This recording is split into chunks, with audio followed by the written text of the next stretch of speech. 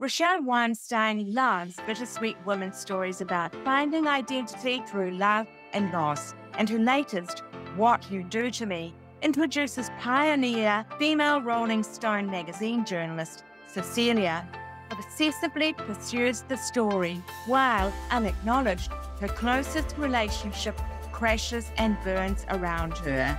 Welcome to the Joys of Binge Reading, the show for anyone who ever got to the end of a great book and wanted to read the next installment. We interview successful series authors and recommend the best in mystery, suspense, historical and romance series, so you'll never be without a book you can't put down.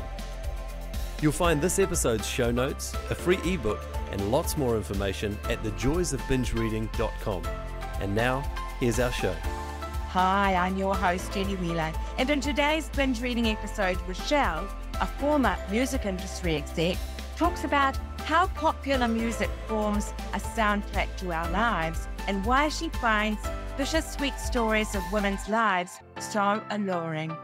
Our giveaway this week is an action and adventure giveaway, fiction of all genres, free downloads of mystery, romance, and crime, including Unbridled Vengeance, book number 5 in the Golden Dud series, a historical mystery with a romantic subplot. When Caleb is falsely accused of a vicious murder, his French immigrant neighbour Madeleine has evidence that could save him from the gallows. Will she risk her own life to save his?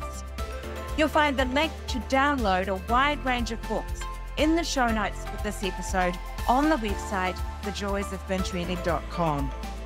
Now, just another housekeeping matter before we get to Rochelle. A reminder, you can help defray the costs of production of the show by buying me a cup of coffee on buymeacoffee.com/Jenny Wheel, WHEEL, and then a little X like across a kiss. Thank you, Nick, for buying a coffee last week. And remember, if you enjoy the show, leave us a review so others will find us too. Word of mouth is still the best way for others to discover the show and great books they will love to read. But now, here's Rochelle. Hello there, Rochelle, and welcome to the show. It's great to have you with us. Thank you, Jenny. I'm thrilled to be here with everybody. Now, we're talking about the latest book that you've recently published called What You Do to Me. And I thought we'd just start out for people who aren't familiar with your work by asking you how you'd classify it. It's a romance, but it's more than a romance as well, isn't it? What kind of category would you put it into? I think it's women's fiction with a nice romance nestled between the pages. I think that's a good way to describe it. Sure, and it's emotionally intimate, but a mild heat level, as they describe romance, isn't it? Yeah, I'm pretty much known for writing emotionally evocative stories. They're layered, they have depth to them. So I'm hoping this one doesn't disappoint. I'm sure it won't. I haven't read any of your other books, but I'd love this one. Look, it joyously celebrate popular music. What You Do to Me does refer to a popular hit song of the early 2000s, which we'll talk about in a moment. But it's very much involved with how important life moments for most of us often have a soundtrack of music. Can you tell us, is that how you see life, and do you have those important moments yourself?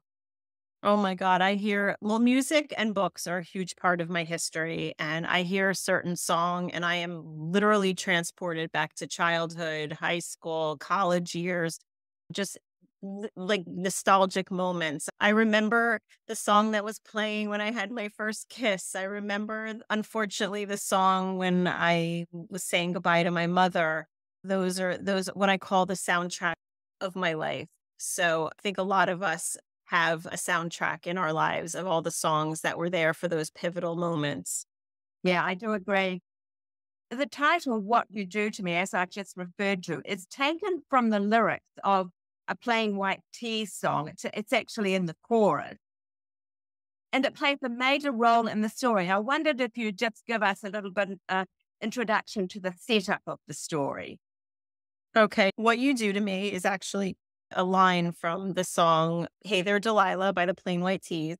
I loved this song. And when it came out, I'm always curious to know the story behind a song. And I wondered if it was a real Delilah. And it was a real Delilah. And Tom Higginson from the Plain White T's met her in a bar in Chicago. And she had a boyfriend at the time. And I'm going to write you a song. And she was like, oh, but I have a boyfriend. And a lot of people thought that was cringy and kind of stalkerish. But I thought it was like one of the most romantic things in the world. And so they didn't end up together, although she did end up going to the Grammys with him. And I was like, darn, great song, didn't end up the way I wanted it. So I decided that I was going to reinvent the story with wholly different characters and a wholly different time frame. And what it became is the story of Cecilia James, who's a 26-year-old Rolling Stone reporter. And she is on the hunt for the muse behind this famous love song called What You Do to Me. And it takes us back dual timelines from 1970s Miami Beach, where we meet this young couple, Sarah and Eddie, who are star-crossed lovers, and how it eventually evolves and merges into present day and Cecilia finding this muse, Sarah, for this love song, while she's also at the same time working on her own relationships. Yes, and there is an aspect of it where she's obsessively chasing somebody else's romantic story while her own close relationship is crashing and burning around her. And it's the terrible section of the book where you can sense that she's heading for disaster and she just can't quite see it at that point. Was there something particularly tantalizing for you about that aspect of the story? I think that for Cecilia, her relationship with her parents drove a lot of her choices, especially her romantic choices. And it's something that a lot of us come across, like how much do we deserve? And how much do these earlier relationships affect our current relationships? So I think that chasing this muse, I sometimes would be careful what you wish for, and sometimes what you get what you want. I think Cecilia clearly had an intimacy issue. And even though she strived and she wanted to have this big love, I think at the end of the day, she didn't think she deserved it. And it was just easier for her to immerse herself in somebody else's love story. Yeah, that's a great way of putting it. I loved one aspect of the book which was that every chapter had a song at the beginning of it, and it was a song with a person's name in it. So we start off with Elton John's Le Bon, and then halfway through the book we get Steve Winwood's Ballerine, and we go on to Neil Diamond's Crackling Rosie, and every single chapter, and there are 45 chapters, have these songs. How did you come to decide on those songs? It's funny. I've been asked by a bunch of readers what the significance of the songs for each chapter were. And I said, you give me too much credit. I'm not that talented. They were randomly picked. I literally Googled songs that had names in them. The only thing that I was a little bit more particular about is I kept them within the time frame of the novel. The songs came out during either the 70s or the 80s or the 90s. And they were also some of my favorite songs. Like I grew up on Elton John and I grew up on Winwood and I grew up on Neil Diamond. And so those were part of the soundtracks of my life. So that's really how I came up with those titles. They basically were just any title that had a name in it. That's lovely. I must admit that quite fascinated me. So I did go online. I thought of creating my own song list from this book. And then I thought, hang on, I bet somebody's already done it. So I went on to Spotify and blow me down. There was everything there. Some other wonderful person had created that. And then I thought, did you listen to those songs yourself while you were writing the book? In the interest of full disclosure, I was the incredible person who made the playlist. So I created 2 Spotify playlists. One, it was the song chapters, and one was any song that was mentioned throughout the story. So there were 2 playlists. And did I listen to those songs as I was writing? I actually did not. I don't really listen to music while I'm writing. I can typically write anywhere, and it's not that it's a distraction. I don't know. For some reason, I just wasn't listening to those songs. I probably should say that I did for inspiration. Yeah. No, I know what you mean. I've got one playlist that I listen to with songs, but it's very quiet piano music. It's very unobtrusive. And any song with lyrics, actually, I find a bit distracting. So I know what you're talking about there. We do put all of these links in the show notes for this episode. And although I know the one that's got the book title in it, I don't I didn't pick up on the other one. So I'll make sure I get that from you, and we'll make sure we put it into the show notes for people who might be Perfect. interested. I wondered if you'd been inspired by other books, by people who have written books related to pop music.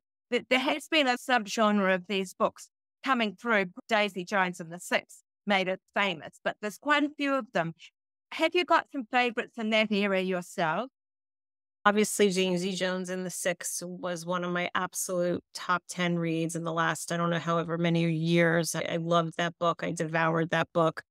It inspired me to write about music. I used to be in the music industry. In my first novel, What We Leave Behind, I tackled parts of the music industry, but not this full blown as I did in What You Do to Me.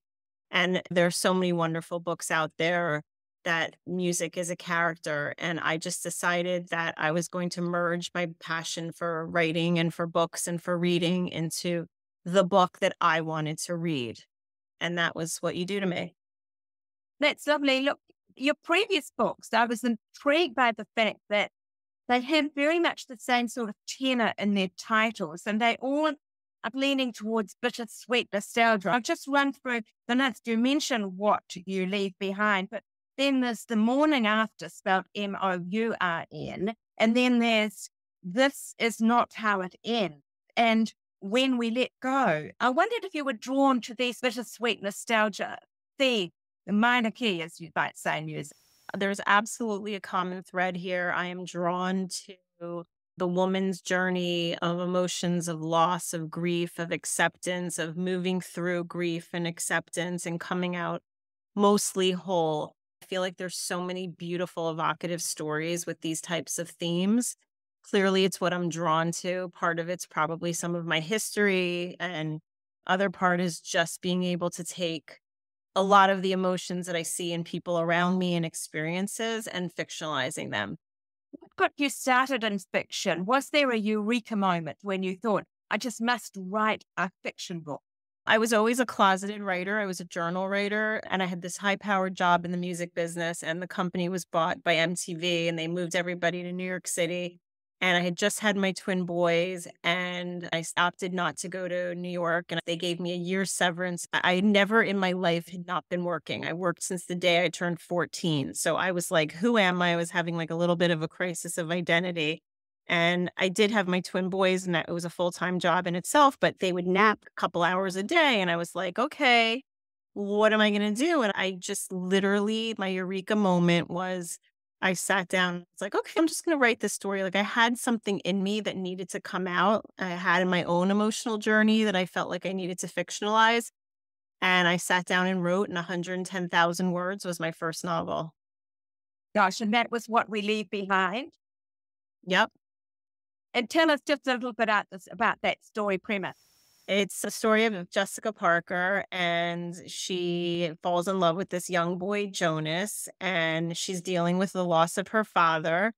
And again, I think I said this, where I think we take a lot of our early relationships in our first family, and that's how we manage our current relationships. The man who was supposed to love her first and best died. He left her. So that's how she equated love, like the longing for a man. So Jonas was just not the atypical relationship, and he wasn't giving her what she wanted. And then she finally meets the man who gives her everything that she wants, and she feels that she's not worthy. So it's about a woman torn between these two destinies, and there's like a moral, medical, ethical dilemma thrown in there to keep the pages going and to keep these characters all in the story. But I think it's really a story about loving oneself enough to accept real, mature love.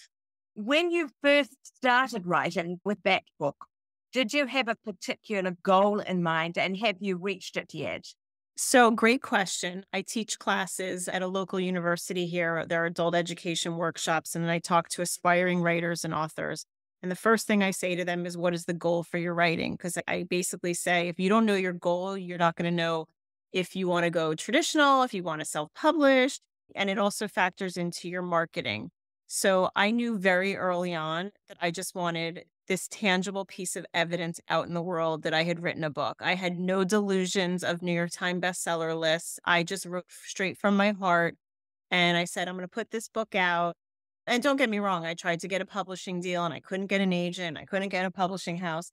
But I decided to self-publish that book and I put it out into the world. And the response was incredible. It ended up hitting the USA Today bestseller list. And I always say to my students, manage your expectations. It's a really difficult business and just have realistic expectations. And I feel like since I had such realistic expectations, I was just like pleasantly surprised. So it's been a great experience for me. And as far as achieving my goal, because my goal was merely just to put this book out, I've achieved my goal. I feel like that I've touched readers. I hear from readers who tell me that my words changed their life, that they started to look at relationships differently. They started to look at what motivated them differently. And I feel like that is the gift of a writer. And I've accomplished my goal for my writing. That's beautiful. And so how did your publishing journey go after that? I self-published my first two books, and then with the success of those two books, I got an agent and I got a publishing house. So I've been publishing with an agent and a publishing house since. So it's two self-published books. I have 5 published books with a publisher, and my 8th book is coming out next February, 2025. So you're very much a hybrid author. Yes. Would you consider self-publishing again? It's funny, that question's coming up more and more today because I'll tell you, the trends in publishing, publishing is a difficult, challenging business and it changes daily. And you're seeing these really savvy self-published authors that are breaking out and disrupting the marketplace. And there is something to be said. I don't know that I'd be really good at self-publishing, but I would tell anybody out there that if you are savvy at social media and digital marketing and TikTok and you have a real brand, self-publishing, it could be a very successful way to publish today. Sounds to me like with the success of your first 2 books that you would do it. Of course, it is a lot of extra work, but you would do well at it. Yeah. To move away from the specific books to talk a little of your wider career, how was your work and life experience before you became a writer? How did that feed into your creative? Obviously, a lot of my experiences in the music business. You say how much of a book is about you. There's a lot of my own experiences and some of the characters or people that I've come across in the music business and in my career. So my career influenced the writing, but also I was in marketing, advertising, and promotion for every single record label in the country. So that background was also super helpful in my marketing my books. Like I had a marketing background, I had an advertising promotional background. So it was twofold. It was content that I garnered from my work, and it was also strategy. And we do want you to drop some names. You mentioned on your website that you worked with talented superstars. I just wondered if you could give us a couple of little anecdotes from those years and naming a few names. So Fergie, we met her. She came to our offices when she was in a band called Wild Orchid. Jessica Simpson, when she was just first starting out, we worked with her. We worked literally with every single artist on there, like even if it was just a random advertising campaign on air. But I met Dave Matthews, we met Hootie and the Blowfish, we met Collective Soul, I met all the rappers, Justin Timberlake, the Backstreet Boys, NSYNC. I'm trying to think of some really. Madonna was in our offices once, but I will be honest, I did not meet her firsthand that day. This was like a lot of early 90s music, and it was a lot of rap and alternative and pop. And so it was definitely an amazing experience. Yeah, fabulous. If there is one thing in your creative career that you'd like to change or go back, if you could be in a time machine, what would it be? I don't think I would change anything. I really feel like it's that everything in my career has happened for a reason, and it's happened at the time that it was supposed to happen. Great. That's wonderful. We always like to ask people about their reading tastes too. So Rochelle and Reader, what do you like to read and what would you recommend to our listeners? Okay, so I'm a huge reader. It's funny, people ask me like, who's my favorite author? I have favorite books. Let's see, I loved A Little Life, and these are my oldie but goodies. I loved A Little Life. Let me think. Lisa Barr's new book is coming out in May. It's called The Goddess of Warsaw. It's fantastic. I do love Annabel Monaghan, all of her books. Let's see. What have I read that's been The Stationery Shop, I think was fabulous. I meant to create a list and I forgot to do that. But I love nothing more than getting lost in a good story. And it is mainly women's fiction, is it? I read women's fiction, I read thrillers, I read historical fiction. I'll tell you, the Patty Callahan Henry's book, The Secret Life of Flora Lee, was fabulous. Barbara Davis, The Keeper of Happy Endings, and she also wrote The Echo of Old Books, fabulous. There's just so many good books out there. I have such a robust group of author friends, it would just be hard to pick. But Yeah. Sam Woodruff, Allison Wynne, they're all such talented women that I love, of course, Taylor Jenkins Reid, all her books. She's like an auto buy for me. That's lovely. Thank you. You've given us a great list. You mentioned your twins. Tell us a little bit about your life now and a typical writing day. It's interesting. My career in writing has run parallel with the birth of my twins, because remember, I wrote that first book when they were babies. So I've had to adjust my writing, around their schedule as they've aged. So it's interesting to see the evolution of I used to write 3 hours a day, and then I was mommy, and then they would go to school for 5 or 6 hours and I would write, and then I was mommy. And then they went off to college. So now I'm an empty nester. Our twins are 24 years old. One's in New York and one's in Miami. And I literally wake up, I do some type of Pilates or a nice walk, and then I write all day long.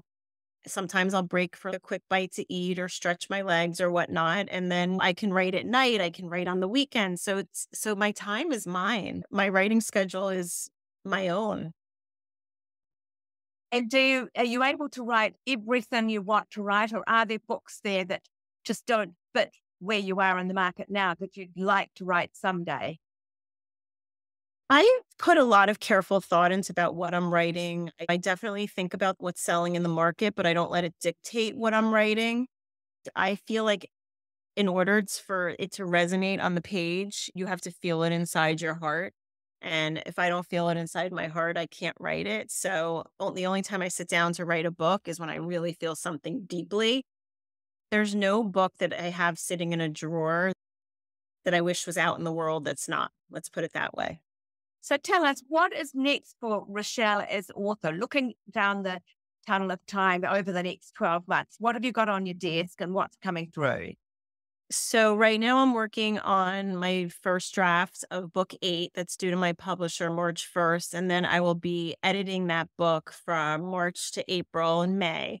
My summers are spent in the mountains of North Carolina, and that's typically when I start writing my new concepts. So I have a new concept that I'm already like noodling on. So I will be doing that this summer. And I'm hopefully going to be reading a lot more good books and interacting with readers and other authors and wonderful podcasters like yourself. It makes the job a little less lonely. Now tell us about that book that you've got on your desk right now in the first draft. Can you tell us anything at all? Is there a working title, for example? The working title is called The Inn, INN. It's an inn in North Carolina. And it's based on a real inn that I've gone to and I fell in love with. I typically go somewhere and I get a sense of space and place, and I feel like I need to write a book here. And there's this massive chef's table in the middle of the kitchen, and they have a husband and wife, and they cook dinners, like gourmet dinners, 7 nights a week for 8 guests, and the 8 guests stay for a week. So it's like a Big Chill meets 9 Perfect Strangers, and it's the trials and tribulations of these 8 guests at the table. And it's really challenging for me because it is 6 point of views, which I've never done before. Yeah. Oh, that's great. You mentioned about talking with your readers. Do you do quite a bit of out there in the community kind of presentation? And tell us about your interaction with your readers. So I have a newsletter where I interact with thousands of my subscribers monthly. We always have great questions and I answer every single one. They're always like thought-provoking questions. And I'm always doing some great fun giveaways because I love supporting other authors. So I love to send like their books. It's not about Rochelle Weinstein promoting her books. I'm out in the community. I'm always speaking. I'm teaching classes. I do local book fairs. I speak. I go to different organizations all over the country. But I have a very special relationship with my readers. And anytime they reach out or email me with a question about a character. I'm never too busy to respond. I think it's really important to cultivate and nourish these relationships because without my readers, I don't have a job. Where can readers who aren't able to see you in person find you online? You can find me on Instagram, Rochelle Weinstein. I'm on Facebook. I'm on Threads. Where else? My website, rochelleweinstein.com. You can sign up for my newsletter and you'll be informed of all my goings on and where I'm speaking in the next couple of months and whatnot. It's fantastic. Interestingly, when you do your writing instruction, your tuition, what do you find is the most difficult thing for young writers? I think it's the discipline. I think everybody, if I had a nickel for every person who said I have a story in me, I could retire.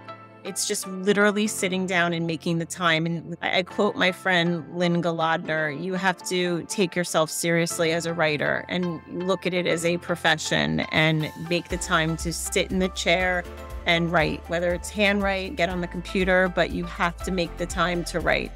And you also have to prepare yourself with thick skin and knowing that writing is rewriting and every first draft is horrible. Look, thank you so much, Michelle. That's wonderful. We'll have the links to everything that we've discussed in the show. And it's just been fantastic talking. No, thank you. You're wonderful, Jenny. I appreciate you having me.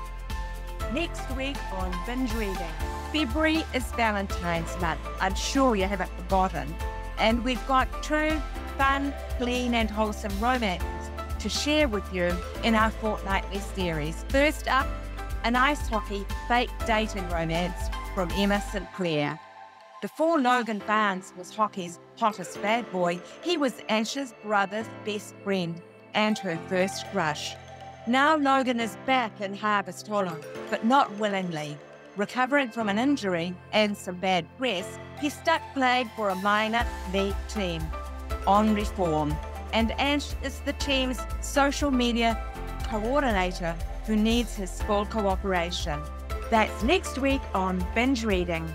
Remember, just before I go, if you enjoy the show, leave us a review so others will find us too. Word of mouth is still the best way for others to discover the show and great books they will love to read. See you next time and happy reading.